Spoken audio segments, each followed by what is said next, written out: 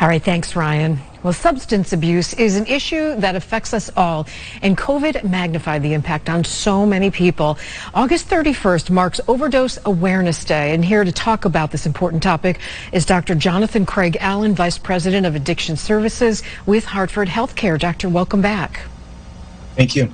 So COVID took a toll on those suffering from substance abuse. Just how bad was it as you look back? Well, in 2019, we had the highest numbers ever in Connecticut. And then 2020, we were up by 14%. This happened across the country, but it didn't let Connecticut get away with it. The most unfortunate piece is that in 2021, the numbers look like they're going to be even higher. Oh, all right. Numbers look to be, what can we do to fight the stigma of addiction? A lot of people just are too afraid to get help and get education and treatment to people. You have to remember that substance use disorder is a chronic recurring disease, and it behaves like other chronic and recurring diseases. Some people think because substance use disorder, the way it presents itself, impacting the way people think and the way people behave, it's different. But we want to prevent it like with other chronic diseases. If somebody develops a substance use disorder, we want to intervene as early as possible. But the most important thing is to get treatment, because treatment's available and treatment works. All right, Dr. Allen, talk about what kinds of services are available to help people. Yeah. Medication is the gold standard for treating an opioid use disorder.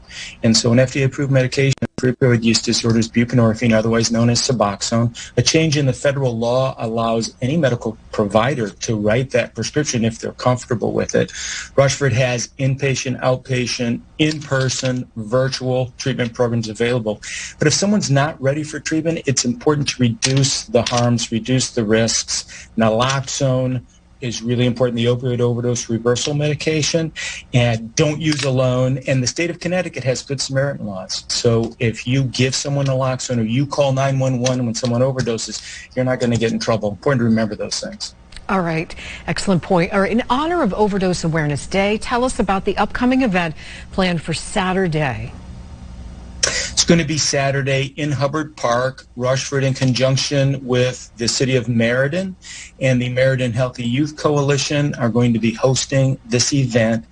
And the event is part of an international campaign to end overdose and remember those who have lost their lives without stigma, and to acknowledge the grief of families and friends. This event in Meriden is going to be a family-friendly event. There's going to be concerts, naloxone training, interactive games, and prizes. Also, community-based vendors will be there. It should be a really good time.